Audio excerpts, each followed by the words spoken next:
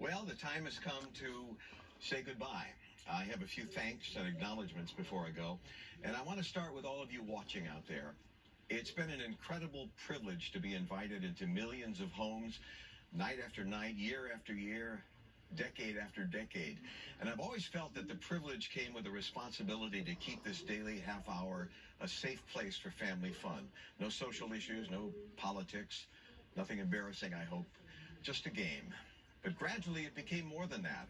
A place where kids learn their letters, where people from other countries hone their English skills, where families came together along with friends and neighbors and entire generations. What an honor to have played even a small part in all that. Thank you for allowing me into your lives.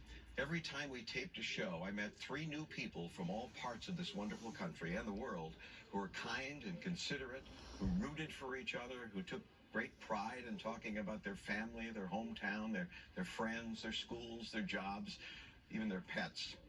In the end, they were the real stars of the show. I genuinely like these people, and I'll miss the chance to meet more of them. To our staff and crew, particularly the veterans with whom I've shared the stage for 5 years, 10 years, 20, 30, and more, it's been a joy to work with you. Your skills and dedication and good humor made this a place I always wanted to be.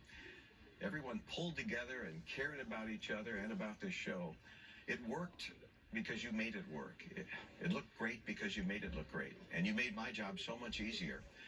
And I want you to know that your efforts never went unnoticed by me nor unappreciated. I'll miss you guys. The best part of the last couple of years has been the chance to work with my daughter Maggie, to watch her grow in her role and as a person. She interviewed me recently, and I talked about my life and the show. I hope you've seen some of it online. I really enjoyed doing it. I have to admit it's a little weird to be interviewed by your own daughter, but she did a great job. Maggie is liked around here because she's talented and smart and funny, but she's loved around here because she's kind and caring and humble. Leslie and I are blessed to have 2 such wonderful kids. There's Maggie, of course, and her fabulous brother Patrick and his new family. As for Leslie, she's been my wife and life partner for 35 years. I love her for who she is and what we are as a team.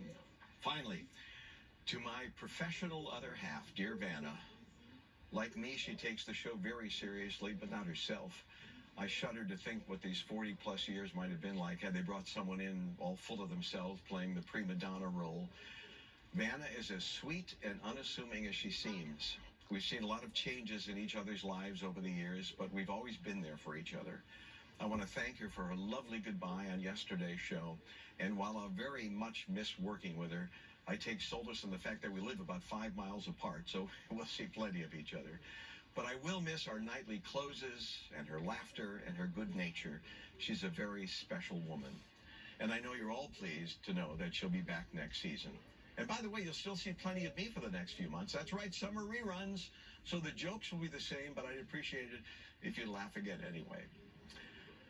That's it. Thank you all so very much, and goodbye.